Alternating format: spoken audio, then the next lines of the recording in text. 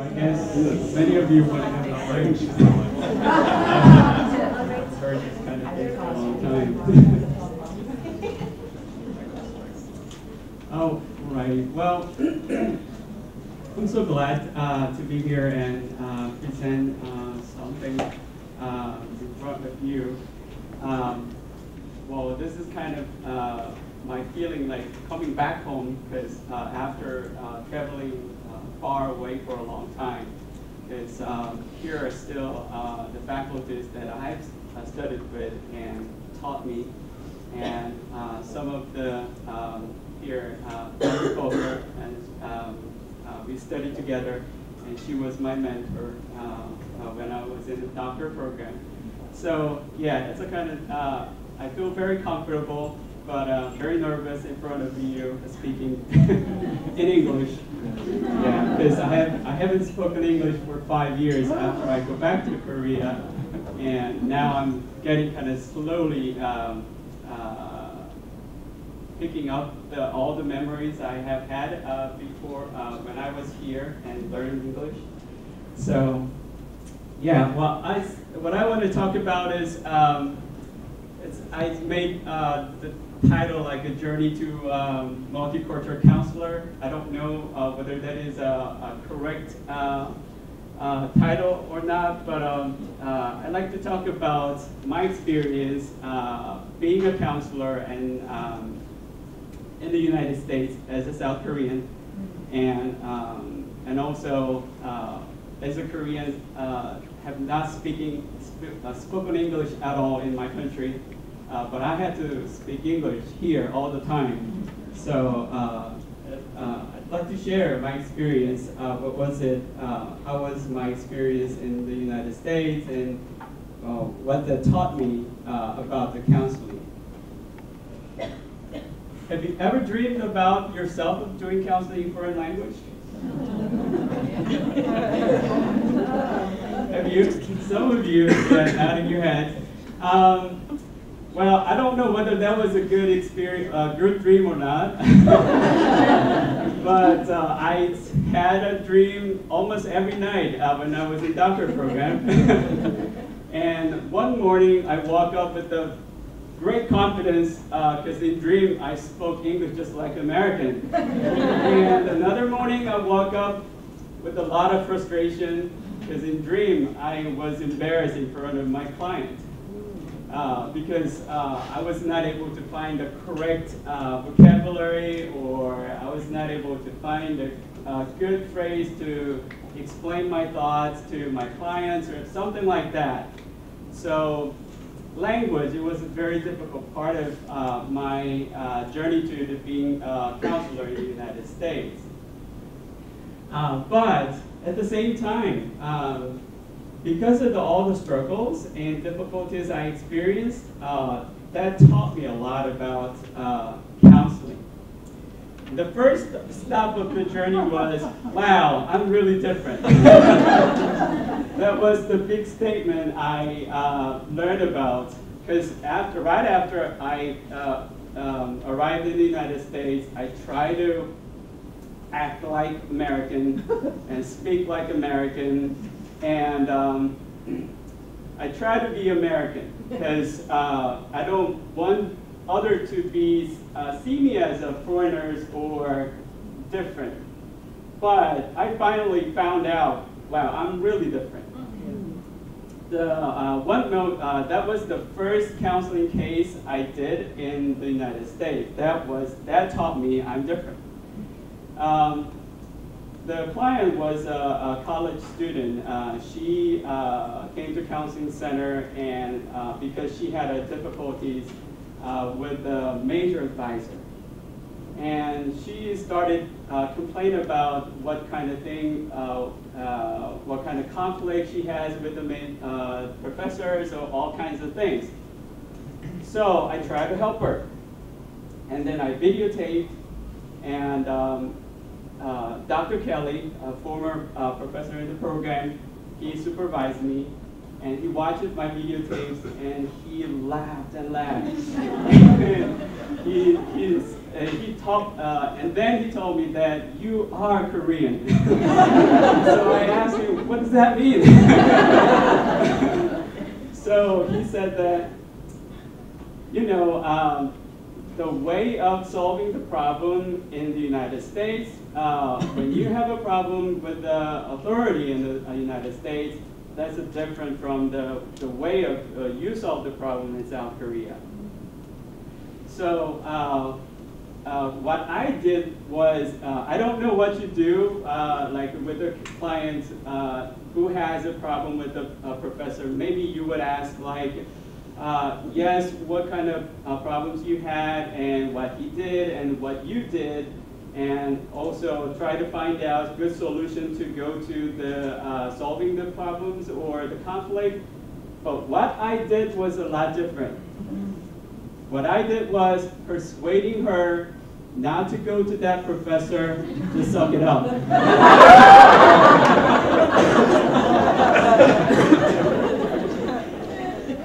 The reason for that is that's the best solution in South Korea. If you go to South Korea, ask 100 people, and what would you do when you have a conflict with the professor? And 99 people would say, suck it out. That's the best way. So Dr. Kelly told me that, no, but that might be the best way in South Korea, but not in the United States. So he taught me what to do with the client. So I learned that, wow, yes, I speak different language, but at the same time, culturally, I'm different. I didn't notice that kind of things while I'm doing counseling with that client, but implicitly, I don't know, it's just unconsciously, I was doing counseling in Korean way. So I learned that, I noticed that, and I started admit that I'm different.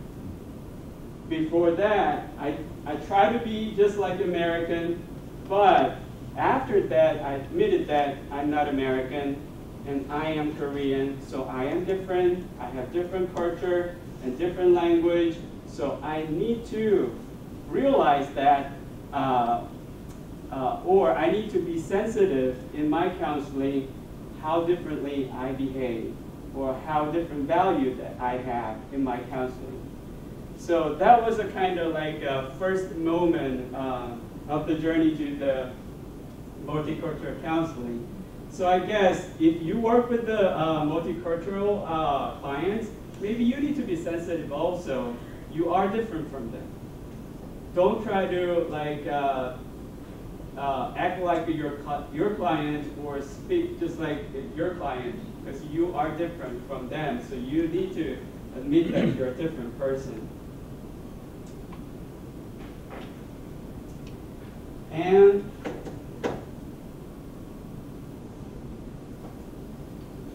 the second stop of the journey was I really wanted to understand what clients say.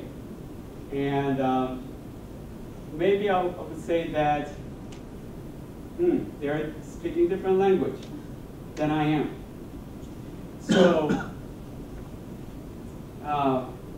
it was very difficult for me to understand what client says. And so the first thing I wanted to do in my counseling sessions was try to understand them. But it was very interesting and surprising to me, actually. The first semester of a practicum in Career Center, at that time, Dr. Sampson was my supervisor.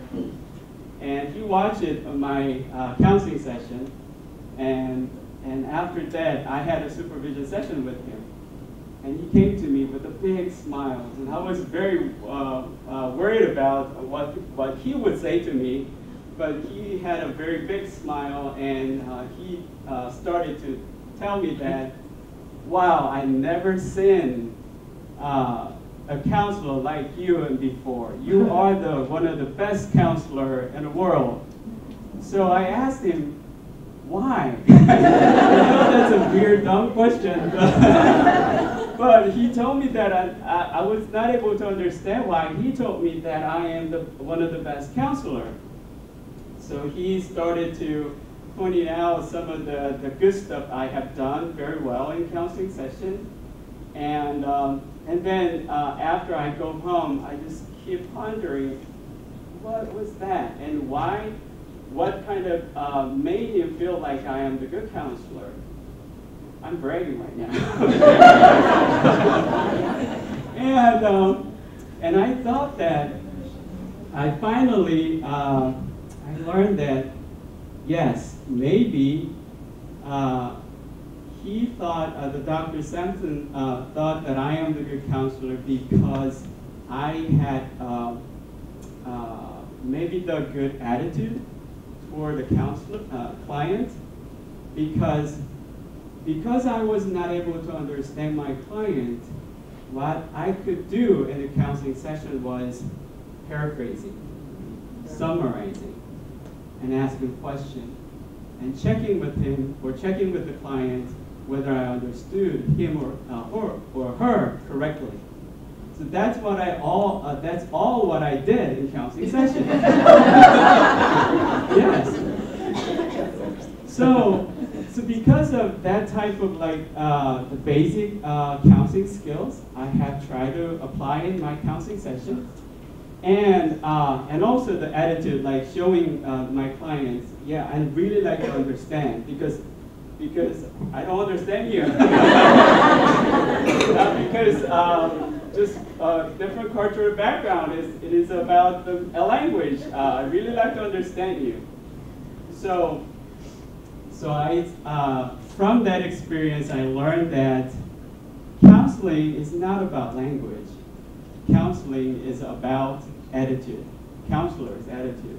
What kind of your attitude you have about your client.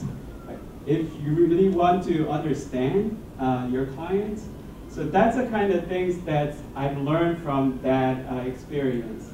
And one of my friend in Korea, he also studied in the United States to be a counselor, and he shared the experience. It's a hilarious story. He told me that it was just like the first counseling session in the United States. But he really worried about his speaking English. So what he did was he read Carl Rogers, the book of counseling and psychotherapy. So he memorized all the verbatims of Dr. Carl Rogers. So he didn't look at all the client's things. He just read all the Dr. Carl Rogers verbatim. So he memorized all of these things. And then the first session, no matter what client says, he just repeated what the Carl Rogers said. So that's what he did in the first counseling session. And after he got out of the counseling room, the faculties and the students all watched his counseling through the one-way mirror, and all buzzed. Wow, that's wonderful counseling. So, the same thing. Counseling is not about language. It is about attitude, and it is about basic skills, and also heart toward the client. So that was a kind of a big learning for me. But the second semester of the Career Center Practicum, at that time, Dr. Peterson was a supervisor. And he, after he watched my counseling session, he come to me and he nicely talked to me that you need to improve your English. Oh. Well, he didn't say it that way, but he's nicely talked to me. And then I learned that, yes, language is still important. So, yeah, but it's counseling, multicultural counseling, and also just the counseling is not about the language. It's about basic skills and attitude. And third stop of the journey was, am I a Korean? that means I had a couple Korean clients when I did an internship at the Penn State.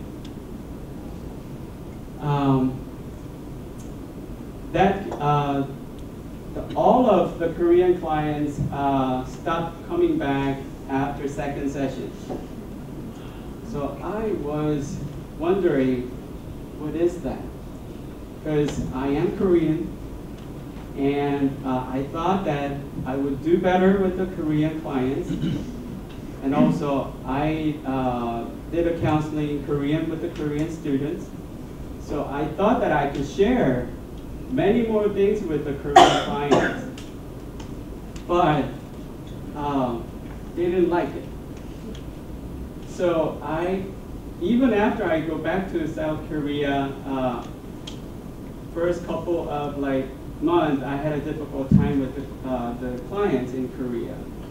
So I try to think about what is the problem with me and what kind of things I'm doing wrong with the Korean clients.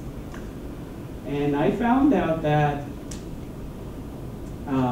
maybe the things that I had learned in the United States maybe would not apply to South Korean clients.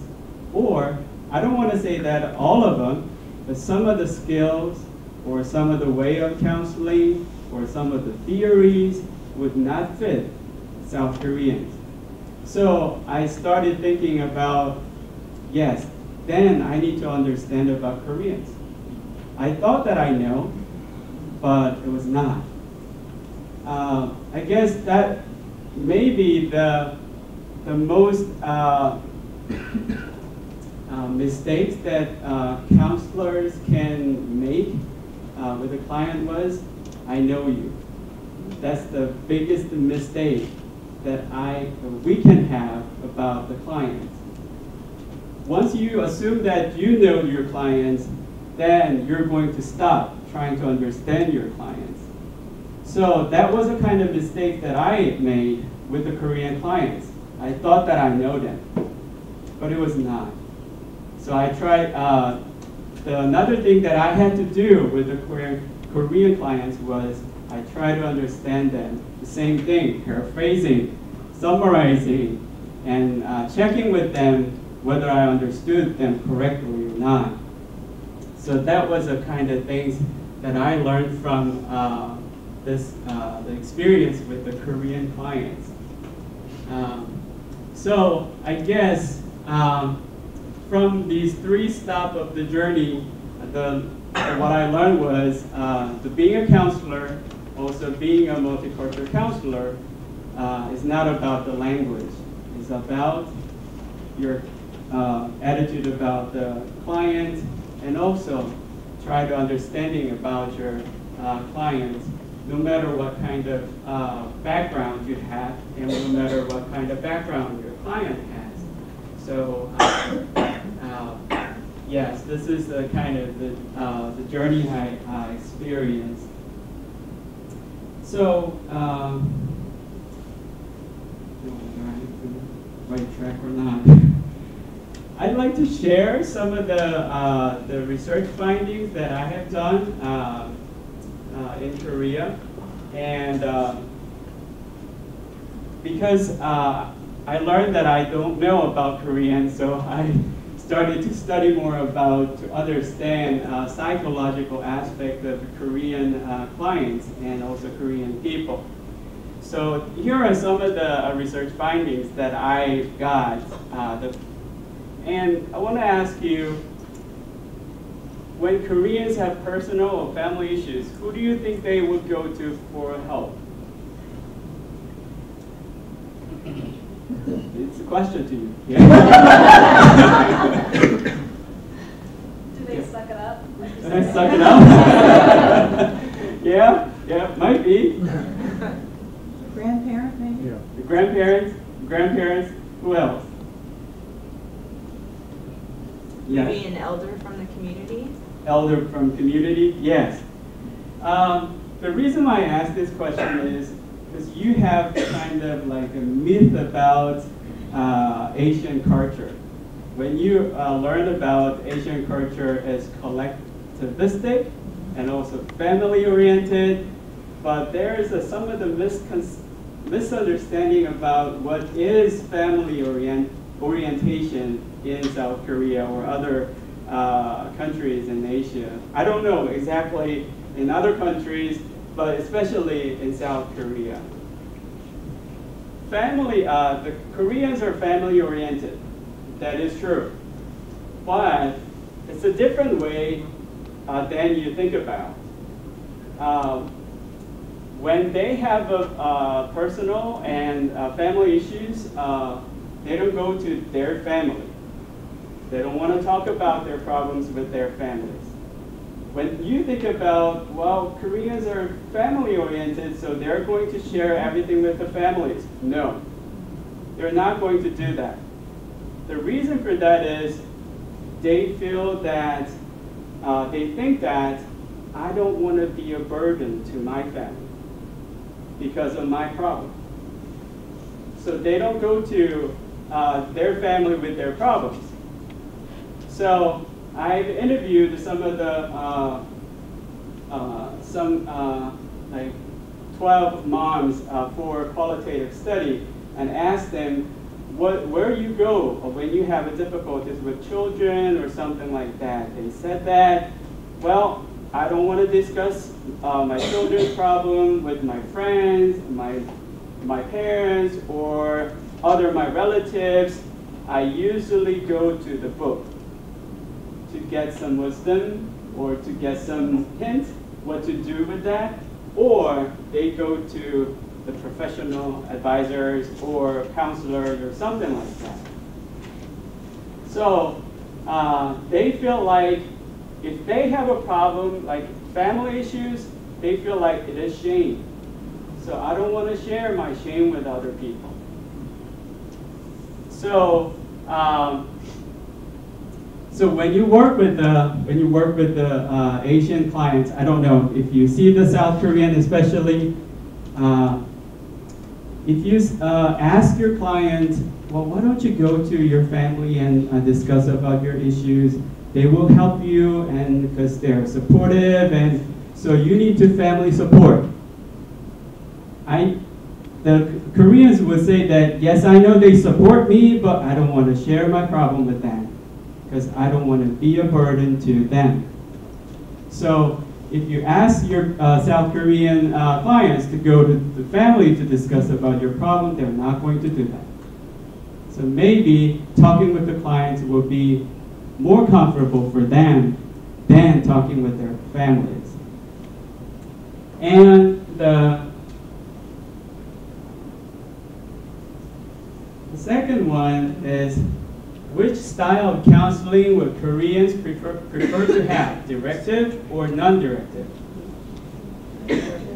Directive? That's what you learn, right? Yes, they like to have more directive counseling, and because when they go to counselor, they have they feel like I'm going to a teacher. So they always learn something from a counselor. So you need to teach them, or you need to give like information or something like that to the Korean clients. But at the same time, you need to give them time to think about your advice. So what I did in my study was, I compared 3 different counseling methods. And the first one was a directive one. So the Korean college students, they felt that directive counseling is the most effective than other method of counseling. But they said that, it's very ironical, they said that the directive counseling is the least useful. So that means they feel like that when they get something, good information from counselor, wow, I learned something. But if you push them to do it, then they will feel like, oh, well, I don't know whether I'm going to use it or not. So you need to give them to think about what you said and what your advice. So they need to, I forgot the right words for that one. Vocabulary, English vocabulary. Yeah, it's a process. Thank you. Yes, they need to process that type of learning from the counselors. Then they will feel that, wow, the counseling was very useful. So directive and non-directive also need to be in one counseling session, not just the one directive counseling.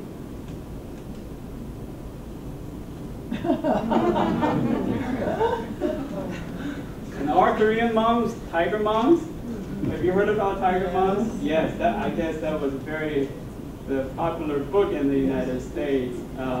What do you think, the Tiger Moms? What is the definition of Tiger Mom?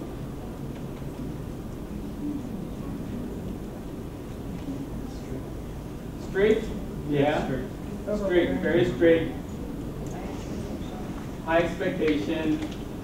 Yeah, giving them a lot of pressure and push them to do more or in their academics or something like that. In terms of that, yes, Korean moms are Tiger Moms. Yeah, they are strict, especially in academics. And also they have a very high expectation, especially in academic. Here's Dr. Viper, and he and I did one study with the other research team, and we asked the Korean moms and the moms in the U.S., asked them to rate their children's giftedness. And what we found out was the big difference of mean score, average score, and the gifted rating scale. Which mom rated higher, do you think? Americans, yes. So Korean moms, they rated their children on the giftedness as very low, even though they think that their children are gifted, but they do not rate on their children the assessment as their children as gifted, because they have a high expectation. So when you see, I don't want to say that Asians are all math genius.